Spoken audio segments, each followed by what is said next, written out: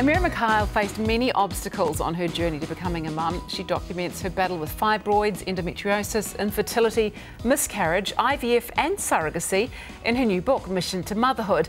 Amira joins us now to share her story. Welcome to the cafe. Thank you so much for having me. It's lovely to have you here. Let's hear a little bit about yourself first. So you're originally from Canada. What brought you to New Zealand? Yep, so I'm originally from Canada, and 12 years ago I graduated from veterinary school in Canada, and I got a job out of school in New Zealand. So I was coming over here for a year to do horse practice, and that turned into 12 years. So I'm still here. I have 2 kids in a house and a partner, and yeah. Caring for the horses. Yeah. Well, and it's great to have you here because, you know, you sharing your story is going to mean a lot to a lot of mums and dads around the country. When did your struggles with infertility start?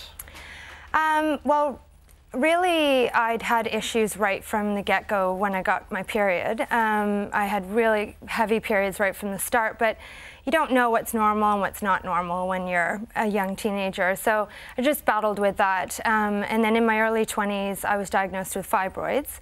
So I had a few surgeries to remove the fibroids. And then in my early 30s, I was diagnosed with endometriosis. And that's really where the infertility journey started, because I was told, you know, endometriosis is one of the leading causes of infertility in women. And so I really had to start thinking about my fertility at that stage. So you've gone through a lot just to even get to that stage, and at one stage you did manage to fall pregnant via IVF, didn't you? But then you miscarried. Yeah, so I had quite a few rounds of IVF and failure after failure, and then finally on the 7th try I got pregnant, and obviously that was an incredible time for me and I was overjoyed. And the pregnancy seemed to be going along okay. I had a 12-week scan and everything looked fine, and I sort of felt relief at that time because, you know, you're told that's the mark to get to. And it's when you start telling people, isn't it? Totally, yeah. And then 3 days later, I miscarried without any warning. So it was a complete shock, yeah. Yeah, devastating, I could imagine. Okay, after your miscarriage, you were told falling pregnant was not an option. Also, adoption, was that not an option for you? I did look into adoption, and at the time it was SIFs, called SIFs, and I went to their meetings, and I just realized that they were really pushing something called Home for Life, and you know, the birth parents would still have some involvement with the child that I would potentially adopt, and for me I just didn't feel like it was the right model for me. Yeah. So when did surrogacy become something that you were seriously considering?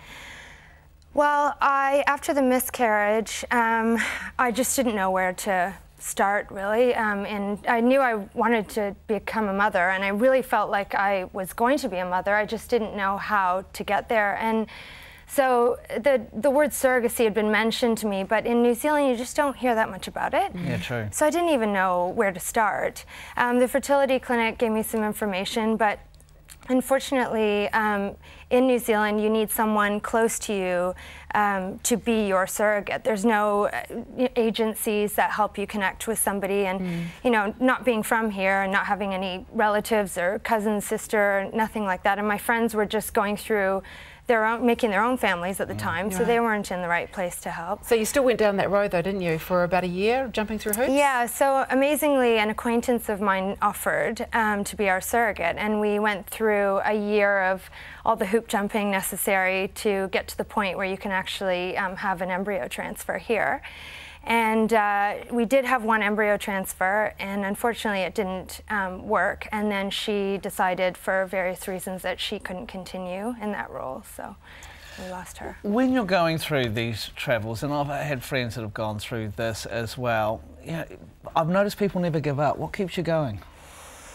I think I just always knew I'd be a mom. Wow. Like, it wasn't a decision. It was just like, this is my future and this is the path, and I couldn't imagine my life without children. So there was no option to stop, really. And you are a mum now, yeah. 2 children via surrogacy, which is fantastic, but Yeah. you had to go to Canada to make it happen. Tell me about that. Well, after our surrogate here decided she couldn't continue, I started looking to Canada, obviously, because that's my home country, and the whole process just seems so much easier over there. It's not as foreign a concept, and there's legislation, and you know, you can talk to people about it and they know, you know, they can give you advice. And so actually, by amazing luck, we managed through a few connections to find a surrogate who just immediately said, yes, we'll do this for you. So clearly in New Zealand we need to change some of the surrogacy laws. What do you think? Yeah. Oh, yes. What should we do? How long do you have? I don't think we've got long enough for that, actually. But I tell you what, is there one thing that you change? I would definitely create surrogacy legislation here that's independent, because at the moment it's sort of pieced together under 3 different acts and it's not fit for purpose, and there's lots of gaps, and it leaves all the parties vulnerable. Right. Change the laws. Yeah, good on you for sharing your story, though. It's yeah, thank you so much. It's going to help. A lot more conversation, I think, around the subject. Amira's book, though, Mission to Motherhood, if you're interested, is available now from all good bookstores and via her publisher's website as well. Yeah, thank you so much. The publisher, just to mention, is Calico Publishing. Excellent. Thank you so much.